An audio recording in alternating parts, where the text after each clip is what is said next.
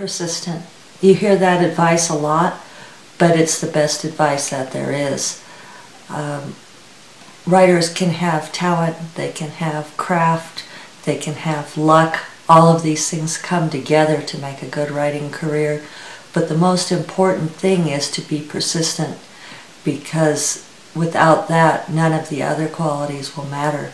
I've known many, many fine writers who gave up simply because they weren't persistent enough. It's the difference between a successful writer and a writer who maybe could have been